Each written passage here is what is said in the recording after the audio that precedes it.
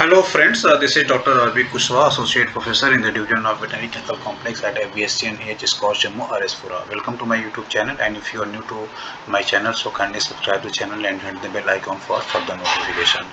So I am going to discuss about case of urolithiasis in a female dog. So this is the lateral radiograph of a female dog. So you could see this is the urinary bladder. The other structure you could see here, so this is the tail of the spleen, and this is the area of the liver, this is the pylorus, here is the fundus, and this is the cecum, and these are the small intestine.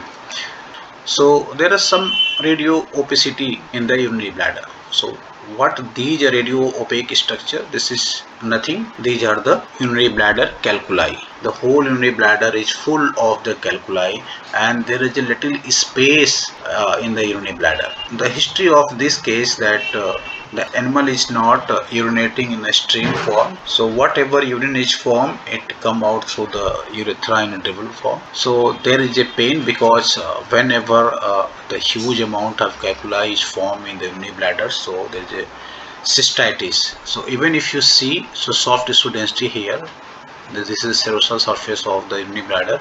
So this is the inflamed wall of the urinary bladder. So such calculi definitely causes the severe cystitis. This is the reason why animal feeling pain, that is the dysuria. So we perform the cystotomy through the midline linea alba, and we remove these calculi. So you could see here, so these are the calculi which is removed from the urinary bladder. If you see the surface and the color of and their texture, so these calculi are white in nature.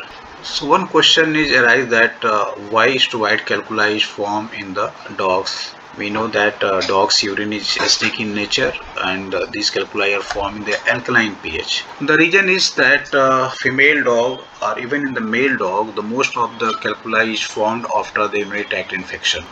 So when there is urinary tract infection, so whatever the bacteria is present, that releases the urease enzyme, and that enzyme convert the urea into the ammonia, and that is responsible for the alkaline in pH. So this is the reason. So in the canine urolithiasis, so steroid calculi is basically the secondary to the urinary tract infection, and this is the reason that why these calculi also called the infection calculi, because in the dogs it is mostly because of the urinary tract infection. If you want to see that how a cystotomy is performed, so I have given the link in the description box, so go and click on the link and watch the cystotomy procedure.